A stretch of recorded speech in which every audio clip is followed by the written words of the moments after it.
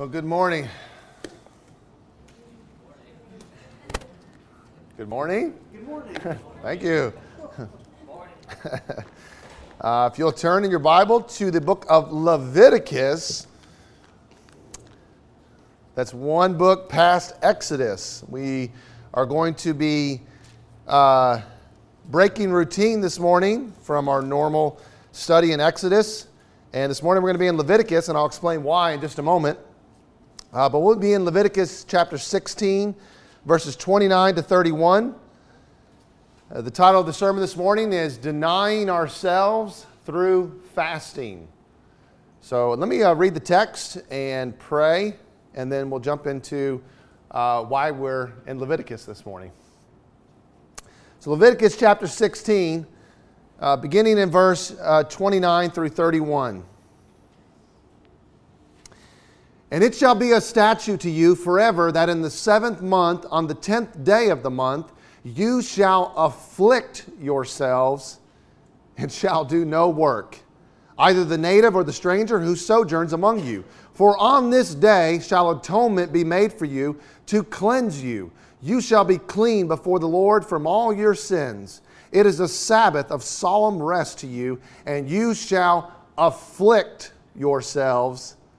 It is a statute forever. Let's pray.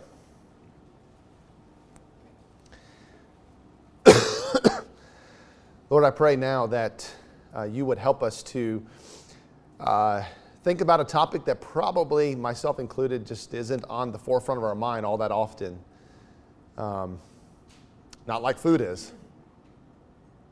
And so, Lord, I pray that you would help us to maybe consider something or to think differently about this topic in a way that maybe we never have before. And I pray that this time would help us to really probe deeper into what it means to know you and what are ways that we can know you maybe unlike anything we have before. So God, please use these next few minutes to accomplish that in our life. And I pray this in Jesus' name. Amen. Praise Night is coming up in 5 days, and if you're unfamiliar with what that is, it's our 3rd annual Praise Night. We do it once a year, where we spend a night of worshiping the Lord all night long, or at least for a couple hours. And the theme for this Praise Night is thirsting for God, or thirsting after God. And so to go along with this theme, we are holding a church-wide fast. Now, it's not a mandatory fast. Tim Chang is actually going to give you some more details about that later on. So I'll let him kind of explain how we're going to do that. But in lieu of holding a church-wide fast, I thought it would be befitting to change the sermon this morning to preach on the topic of fasting. Now, to start off, I want to do something quite unusual. All right? I want to make a case, playing devil's advocate, for Christians not to fast. It's no secret that fasting is something that we don't regularly practice, and if you do, please let me know. I'd love to hear about how that's going in your life. It's not something that I regularly practice, and I'm a pastor. So 3 reasons for not fasting. All right, here they are. Number 1, fasting is only commanded one time in Scripture and never in the New Testament. The one time that it is commanded is found in our passage this morning in Leviticus. But this was celebrated on Yom Kippur, a Jewish religious day that we don't observe anymore. Furthermore, this command was given in the law, a law that we are no longer bound to in a legal sense. Jesus never once commands fasting. He never says, "Thou shalt fast." Neither Paul, nor James, nor John, nor Peter, nor the author of Hebrews one time ever gives a command, "Thou shalt fast." Number 2, after Jesus' initial 40-day fast in the desert, we never see him or his disciples fast one time in the Gospels. Actually, John's disciples come to Jesus and they ask him about this. Then the disciples of John came to him saying, "Why do we and the Pharisees fast, but you and your disciples do not?" So it seems strange to engage in a practice that neither Jesus or his disciples regularly engaged in. And number 3, fasting in some ways seems ascetic. And Paul argues against asceticism. 1 Timothy 4. Now the Spirit expressly says that in later times some will depart from the faith who forbid marriage and require abstinence from foods that God created to be received with thanksgiving by those who believe and know the truth. For everything that God created is good, and nothing is to be rejected if it is received with thanksgiving, for it is made holy by the word of God and prayer. It would be very easy to say, hey, you guys can fast, but God created my dinner to be good, and I'm receiving it with thanksgiving. Colossians 2, why, as if you were still alive in the world, do you submit to regulations? Do not handle, do not taste, do not touch, according to human precepts and teaching. These have indeed an appearance of wisdom in promoting self-made religion and asceticism and severity to the body, but they are of no value in stopping indulgence to the flesh. Paul says asceticism has no value in stopping indulgence of the flesh. So there you go. 3 reasons for not fasting. Yes, Hong Kong Bistro, here I come. So why are we holding a fast tonight? Why are we voluntarily going without food and making ourselves hungry? Because I believe that fasting is an intimate means, perhaps unlike anything else, where we draw close to our God. So I'm going to give us 8 reasons as to why I believe it is a good and God-glorifying practice to fast.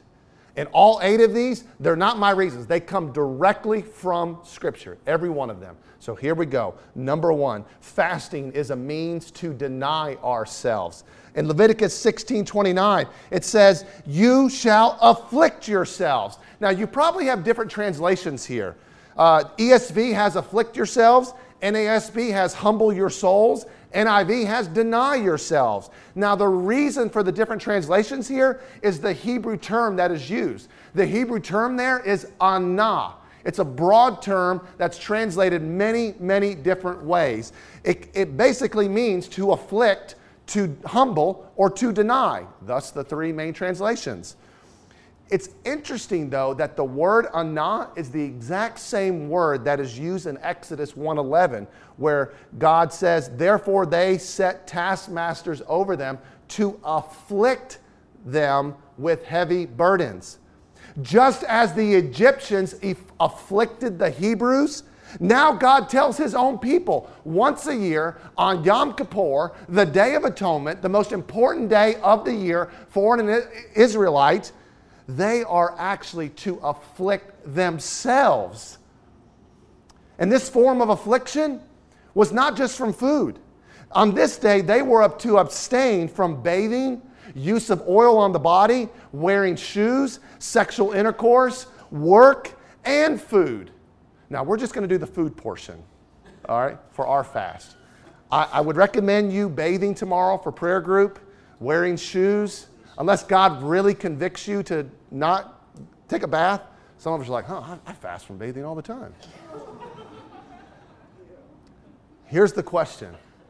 Why did God have his people afflict themselves, deny themselves? God had brought them out of affliction. God had brought them out of anah. So why was he having them return to it on Yom Kippur, the most important day of the year? Why? 3 reasons, which is still part of number 1. A, God wanted his people to identify with the suffering of their ancestors. God wanted to remind his people that on this day, on the Day of Atonement, that it was God who brought them out of slavery. It was God who redeemed them. It was God who atones for their sin. B, God wanted them to know what it felt like to not have every comfort and luxury in the world. Because after all, man does not live on bread alone. Man does not live on comfort and luxury alone. And C, because God wanted to remind them that it was He who provided them with food. It was He who gave them all what they needed. We don't eat because we have jobs, or we don't eat because our parents have jobs. We don't eat because we have money to go and buy groceries or go eat dim sum. That's not why we eat. We eat because there is a good and gracious God that exists in this world who is merciful enough to feed us. So why do we fast today? Even though we don't have a Day of Atonement anymore, we don't have Yom Kippur anymore. Why? Because every day is Yom Kippur. Our sin has been permanently atoned for.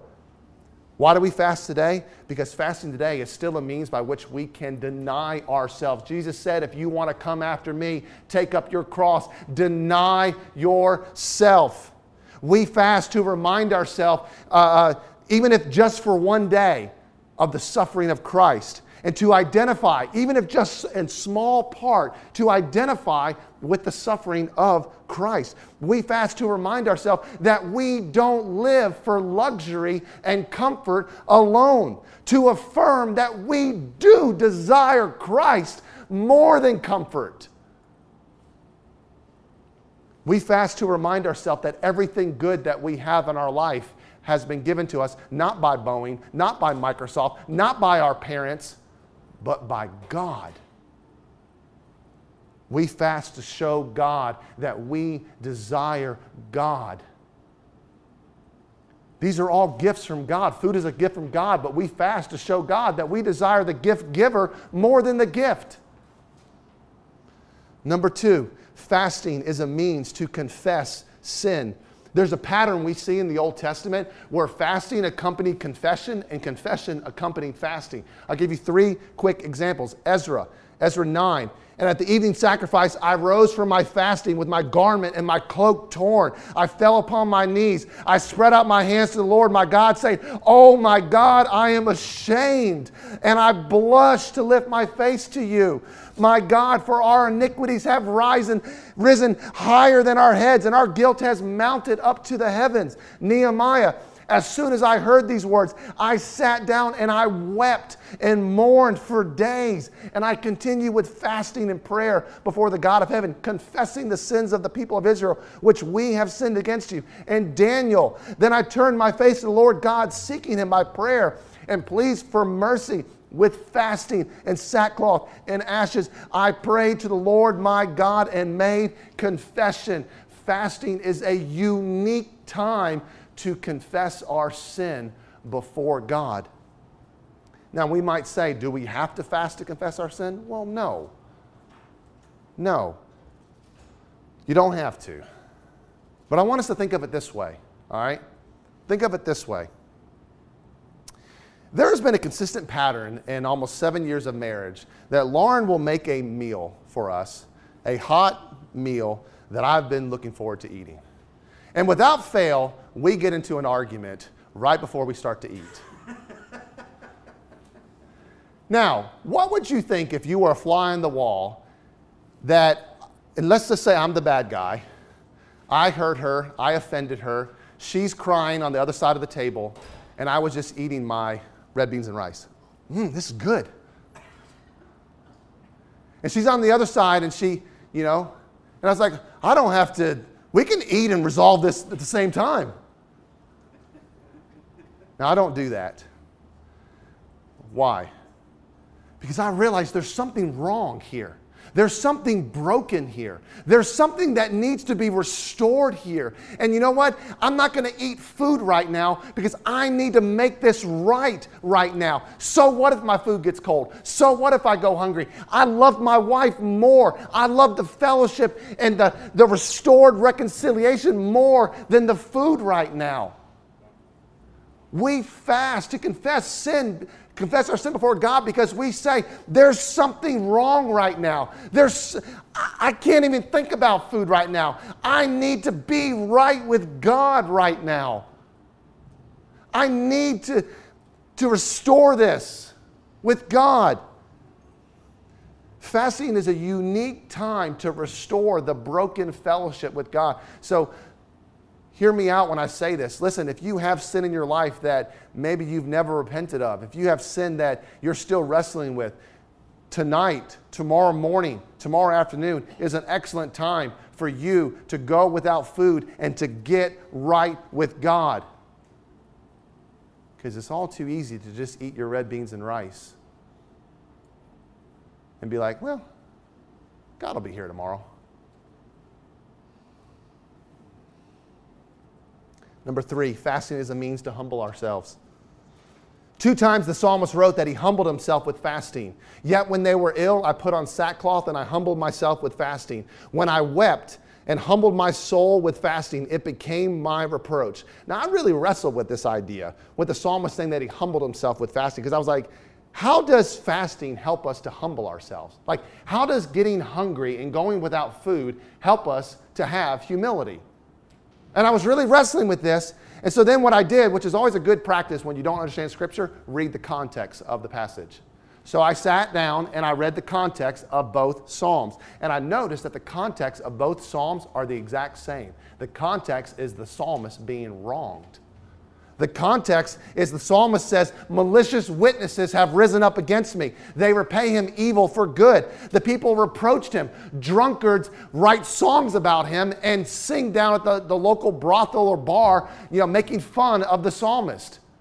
And the psalmist says, in response to this, I humbled myself with fasting. Now, I realized that if I was going through this, what the psalmist was going through, if people that I cared about and I loved, if they wronged me, if they repaid me evil for good, if they made fun of me, if they laughed at me, if they lied about me, what would be my response? You know what would be my response? To throw a pity party. To go home and throw a pity party. And like most parties, there would be cake at it. We have a name for this cake. You know what we call the cake? Comfort food.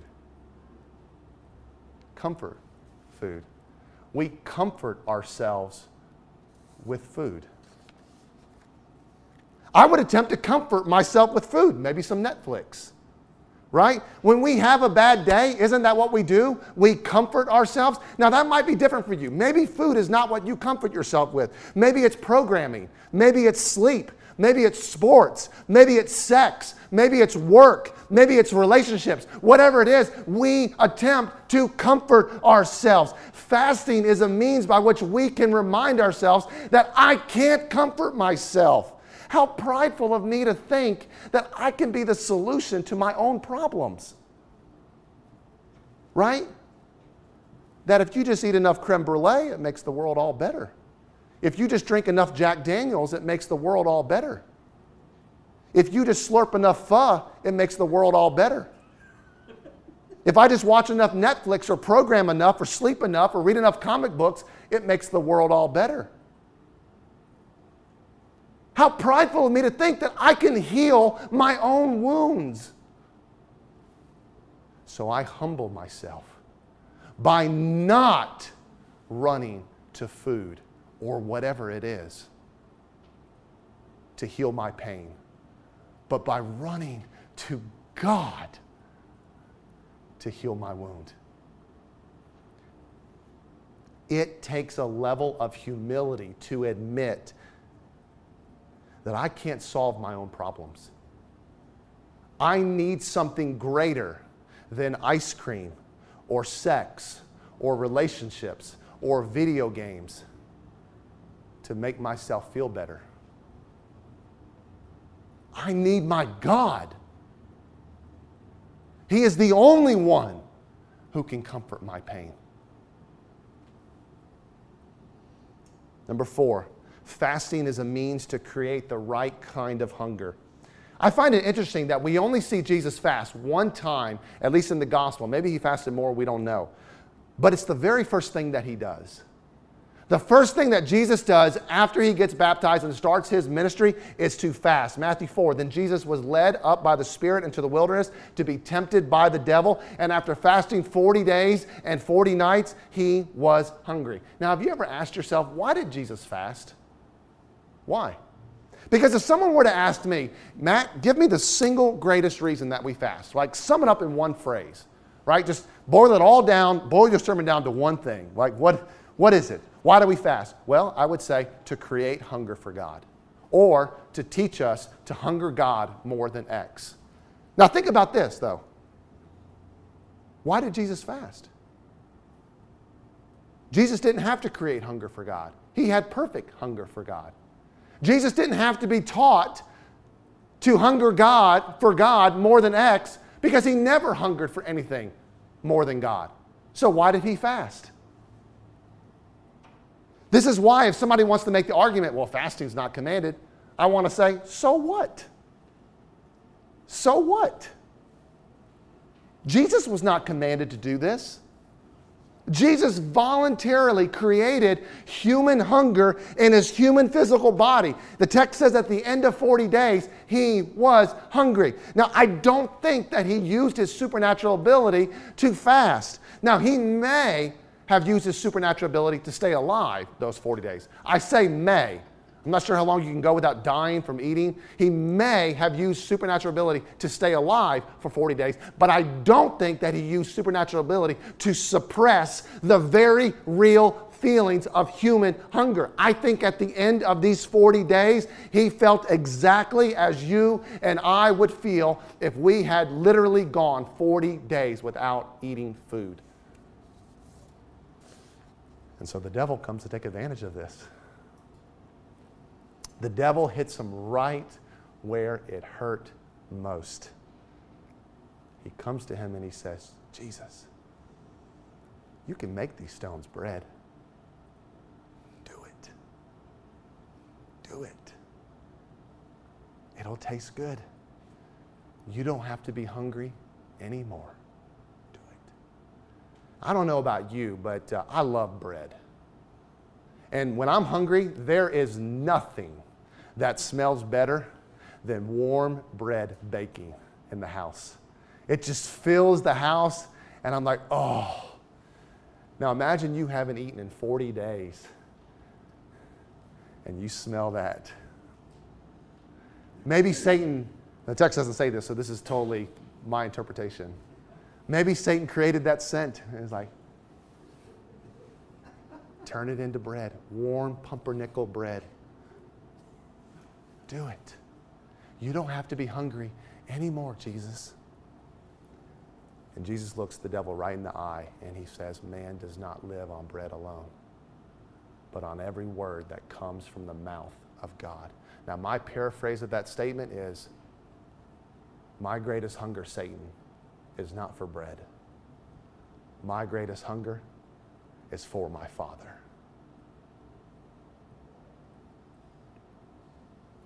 Fasting is a means in which we can reorient our greatest hunger from being the things of this world to God Himself. Fasting helps us to create the right kind of hunger. Number 5. Fasting is a means to be seen by our Father. Jesus taught us, and when you fast, do not look gloomy like the hypocrites, for they disfigure their faces, that their fasting may be seen by others. Truly I say to you, they have received their reward. But when you fast, anoint your head and wash your face. See, Jesus says, take a bath. That your fasting may not be seen by others, but by your Father who is in secret. And your Father who is in secret will reward you. So much of what we do in this life, whether we realize it or not, is to be seen by others. So much of what we do. One of my favorite quotes of all time, it's not a Christian quote, is by a guy named Pele, who's a soccer player. I think most of you probably have heard of him before. This is what he says. Success is not how many games you win, but how hard you practice after you lose. Success is not when the fans are watching and everybody's cheering and everybody's awarding you and patting you on the back because you won the game. That's not success. Success is the day after you lose at 6 a.m. Where are you? Are you sleeping? Or are you on the field kicking soccer balls or shooting basketball or whatever? Now let me make this spiritual, okay? Who cares if you get good at soccer or basketball, all right? Let me make this spiritual.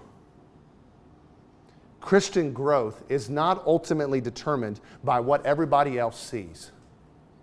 How good we pray, how much we attend, how well we serve, how good the lesson was, how good you walk away thinking this sermon was. That's not what Christian growth is determined by. Now, those things are important. Paul says practice these things, immerse yourself in them so that all may see your progress. The church needs to see your progress. All right, so if you're hiding your progress from us, don't. We need to see it. We need to be encouraged by it. But that is not what ultimately determines Christian growth. What determines Christian growth? Christian growth is determined by when you fail, do you go into your closet and pray? When your friends want to go out and party and you haven't spent time with God all week long, do you tell your friends, sorry, I need to go spend time with my Father? That's what Christian growth is defined by. Christian growth is defined by who we are, how we think, what we feel, how we spend our time when nobody else is watching us. Nobody else sees us. Nobody is there to praise us. There's nothing glorious about fasting, period. There are no bystanders in the pantry tonight that when I walk by my pantry, somebody pops out of the door, yeah, woo! What a beast. Look at him pass up that Twinkie. Yeah! There is no praise from fasting.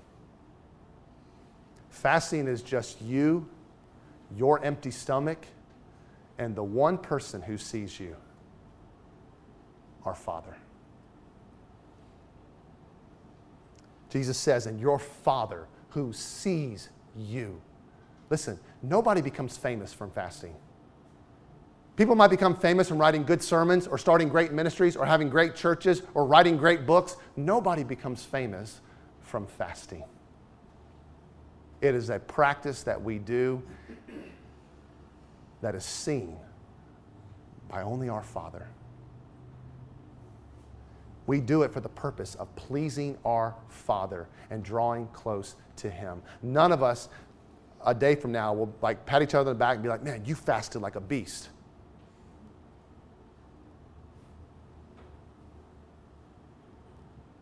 It's for our Father. We fast to be seen by our Father. Number 6, fasting is a means to worship. There was a prophetess, Anna.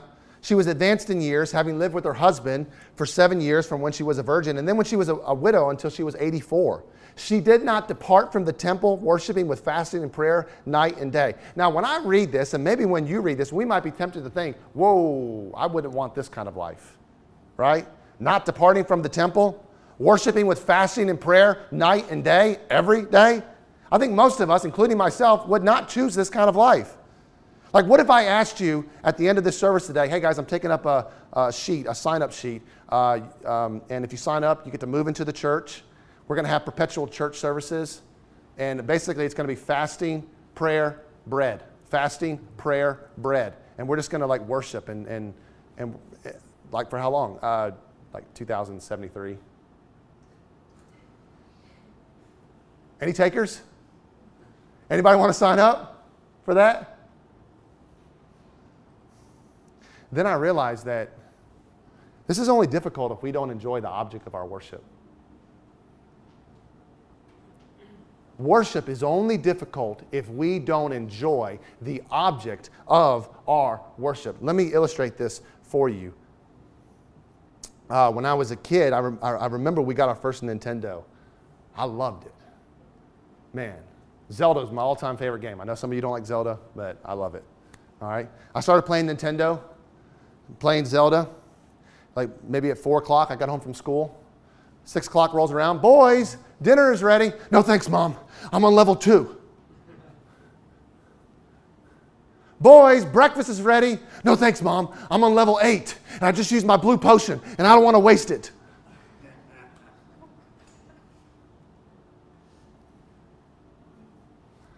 When we are in the presence of what we love, when we are in the presence of what delights our heart most, food takes a back seat. I could go days without eating to beat Zelda. Sleep takes a back seat. How many of you have stayed up all night to play video games or read or surf the web or program or read or to do anything? How many of you have stayed up all night and you didn't even care about sleep? You weren't even thinking about it. You weren't even thinking about eating. You're just sitting there. When we are in the presence of what we love most, food and sleep, take a back seat. We don't fast because we have to. We fast because we want to. We fast because we desire or we want to desire, and it's okay to say that. It's okay to say, I don't desire God that way. I don't. But then fast in hopes that you would desire God that way. We fast because we desire God or we want to desire God that way. This is why, remember in John chapter 4, when Jesus talks to the Samaritan woman at the well, his disciples go into town to buy food. They come back with the food. They're like, here, Jesus, we got your bananas. And Jesus is like, no thanks, guys. And they're like, oh no, somebody else fed our Savior. Like, who could have fed him? And Jesus is like, guys, I have food that you don't know about. I already ate. What was his food? Talking to the Samaritan woman. The will of his Father. Jesus says, I'm full. I'm full. I don't need food. Number 7, fasting is a means to have laser-like focus and decision-making. In Acts chapter 13, it says, while they were worshiping the Lord and fasting, the Holy Spirit said, set apart for me Barnabas and Saul for the work to which I have called them. Then, after fasting and praying, they laid their hands on them and they sent them off. Now consider the context of this. Barnabas and Saul are at the church. Saul is Paul, same guy. Barnabas and Saul are at the church at Antioch. They are the spiritual ones. They are like the two people that like every pastor's like, man, if this person leaves, like this church is going to fall apart. Right? They are the spiritual ones. And I imagine that the church at Antioch would not have wanted to send them out. Like, don't lose your two most precious, prized people at your church. But they did send them out. Why? Because they were worshiping the Lord with fasting and praying. And because they were doing this, they heard the Lord say to them, while they were worshiping and fasting, the Spirit said to them, what if there are things that God would tell us, would speak to us, if we were but listening? My fear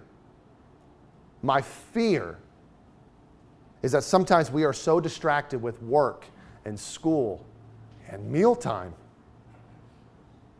that we can't discern the voice of the Lord. Can we properly discern the voice of God? And if you say, I don't know that I've ever heard God. Some of you have told me before, I don't know that I've ever actually heard God tell me something. Have you tried fasting? Acts 14, one other example. When they had appointed elders for them in every church with prayer and fasting, they committed them to the Lord in whom they had believed. Now the context in Acts 14 is that Paul has just been stoned. He's just been dragged outside the city. They left him there because they thought he was dead. He wasn't dead. He gets up, he brushes himself off, and he does something that I would never think to do. He goes right back into the city that just stoned him. He actually goes back through each of the cities that he just visited. Why? It says he went back through strengthening the souls of the disciples, encouraging them to continue in the faith, and saying that through many tribulations we must enter the kingdom of God. And what he did with each of these cities, he appointed elders in each of them. But they appointed them with fasting and prayer. Why? Because Paul's fate may be their fate. Hello, Bill, would you like to be an elder? Well, yes. Yes. Well, stoning may await you. Martyrdom may await you. Would you still like to be an elder? They appointed elders with fasting and prayer because they needed men who would not waver when persecution came to these churches. So they've got to get this right. Fasting is a means to have laser-like focus because they were dealing with matters of life and death. I imagine that when a brain surgeon is performing brain surgery, he's not sitting there eating a peanut butter and jelly sandwich. I imagine that when a bomb technician is disarming a bomb, he's not sipping on bubble tea. Why? Because it's a matter of life and death. There's no time for food when it's a matter of life and death. Now, you might be sitting there saying, man, I'm not a brain surgeon. I'm not a bomb technician. You're right. You're far more important. Your life is far more important than brain surgery and disarming bombs. Have we ever considered that the choices we make in our life may be a matter of life and death?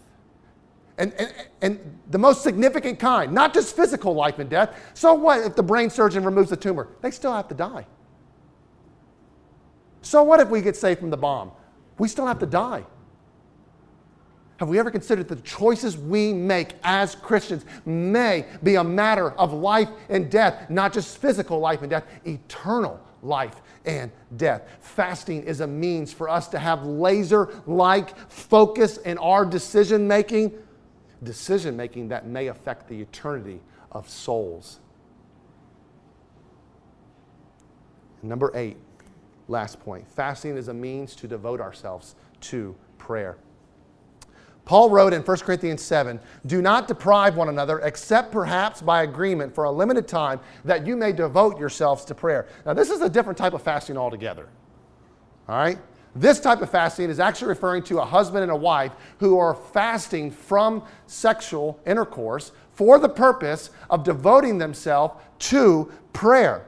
Now, I assume that if Paul had married couples fast or suggested married couples fasting from sex for the purpose of devoting themselves to prayer, it would also be appropriate for other things such as food or whatever to fast from those things to devote ourselves to prayer. The word that Paul uses here for devote is the word scholazo. It's where we get the word scholastics. Scholastics is basically devoting ourselves to studying anything.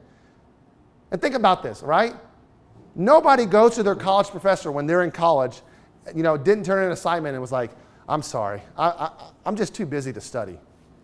Like, I had too much catching up on TV to do, and I was just too busy. I was too busy catching up on TV to study. Man, I have so much homework to get done. I just don't have time. Like, my basketball playing at Van Asselt is just taking up all my time. I just don't have time to get my homework done. Why? Why does nobody say that?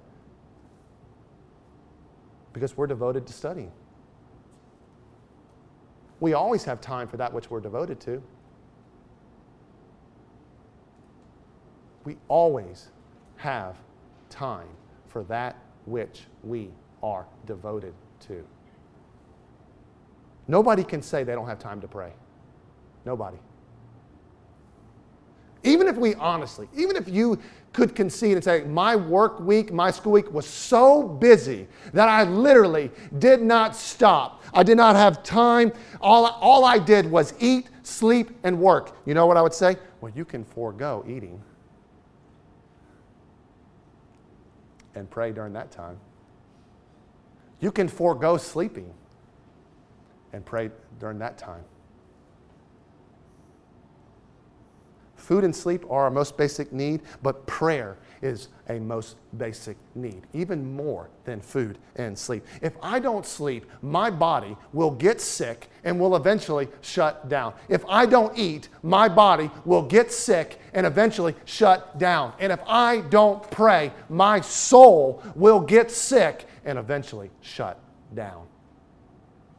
We fast to remind ourselves that as basic as food and sleep are, we need God more than these, more than food, more than sleep. Listen, I don't go one day without food. I drive home and I call Lauren like, hey, what are you making for dinner tonight? That sounds good. I make sure to call her like, hey, do you have dinner ready? I don't go one day without food. I don't go one day without sleep. I make sure that I see to that. Like, I love you and you're my best friend, but if I'm tired, man, see ya.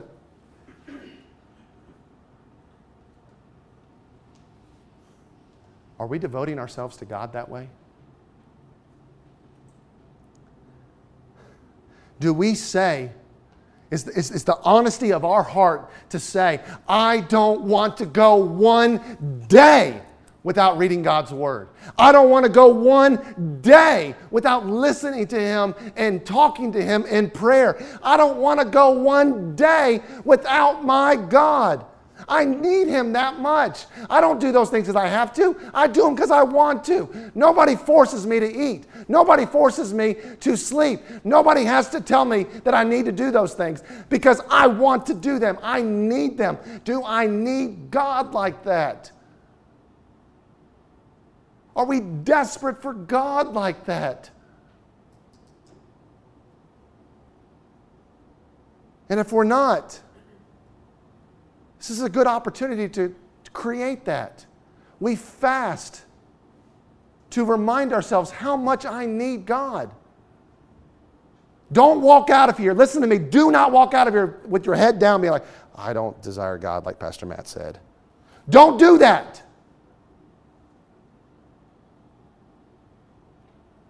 Walk out of here saying, yeah, fasting. I can't wait to go without food. I am pumped to turn down the Twinkie. Because I want God. Yes, God tonight. Nothing but God tonight. Yes, yes. I am pumped to meet with God tonight and tomorrow. That is the response.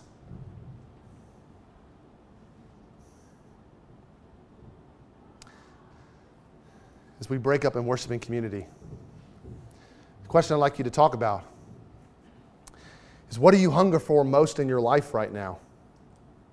If it's God, say God. Don't be falsely humble. Say God. If it's God, say God. We need to hear that. We need to grow from your greatest hunger. If it's not God, be honest and say something else. But I want you to do something different than what we normally do. I want you to pray first, asking God to help you correctly discern what the answer to that question is. Pray first, saying, God, please help me to discern my own heart as to what is my greatest hunger in my life, and then share with one another what that is. So let's pray.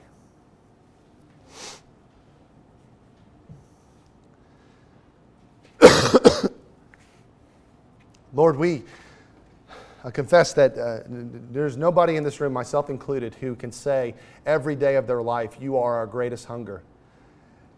And so, Lord, we are devoting this fast to you tonight. We are devoting this fast to say, Lord, we want that to be true. We know that we cannot obtain perfection, but we are striving for it. We are striving to desire you the way your Son desired you.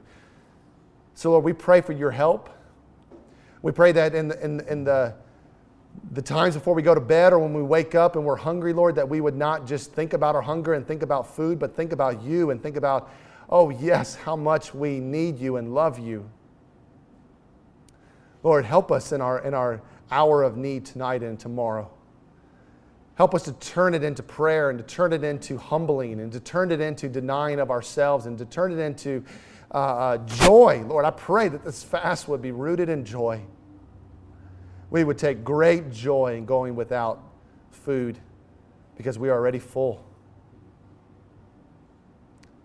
Yes, Lord, we are so joyful to give up something so small, to gain something so great. We dearly love you, God. And we thank you for dearly loving us. In Jesus' name, amen.